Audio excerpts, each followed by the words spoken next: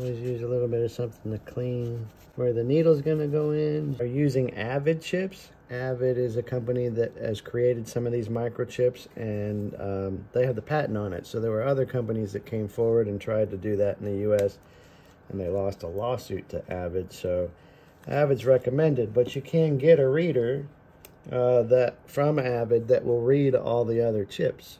The chip is it's a tiny little thing the size of a grain of rice that is inside the needle here. I always make sure that it's in there before I do the injection, because it matches the little barcode they gave you with the right numbers.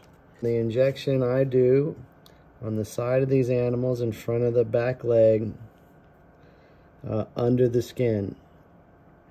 And then it helps if you twist the needle, it bores it in there a little bit. And then you just inject that chip in there. We close that up with a little bit of super glue, because sometimes if that hole's big enough and your lizard's active enough right after doing this, they can back the chip out.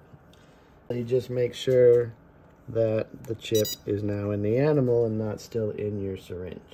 Now we're doing this because even though these animals have a pattern that is a bit like a fingerprint, they're all very different. This is a permanent chip that's under there.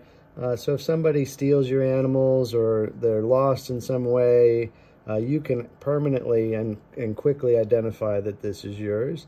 It's a little moment of inconvenience, but as we just saw with the last animal, there wasn't a second hesitation of eating immediately after having this done.